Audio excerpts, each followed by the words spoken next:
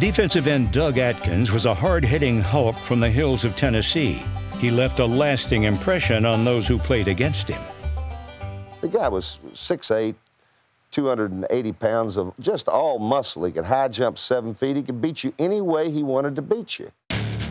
Number 81 was the most imposing man of his era. He had an arm that was like a leg. I mean, you know, his arm was about this big. Biggest arms I'd ever seen in my life. In 1955, Atkins came to Chicago after 2 seasons in Cleveland. He became an 8-time Pro Bowl performer and was the linchpin of a defense that led the Bears to 2 division titles and a world championship.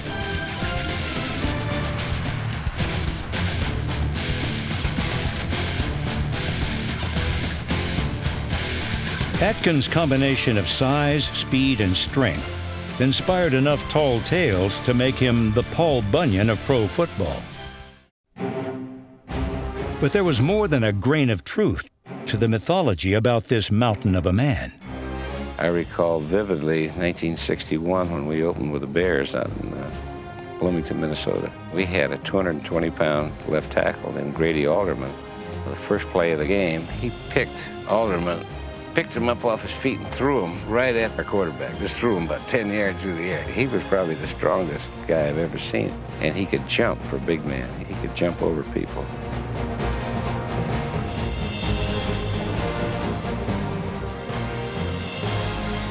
Blockers had problems handling Atkins, and so did Bears owner and head coach George Halas. The hell-raising Atkins baited his quick-tempered boss whenever the mood struck him.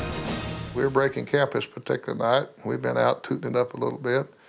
I thought I'd play Coach Halas a little music, and I turned that music up just as loud as I could get it. Well, he come out of there cussing, boy, damn stupid hillbilly, this, that, and the other. We had a big fight right in the hall there. I think he'd swing at you. If you'd hit him, I think he swung back, because he was awful aggressive. And I looked down the hall and see everybody's heads be peeping out. In 1967, the 37-year-old Atkins was traded to the expansion Saints. He was still as difficult to block as he had been in Chicago. When Atkins retired in 1969, he had played for 17 seasons and in 205 games, longer than any scrimmage line player up to that time.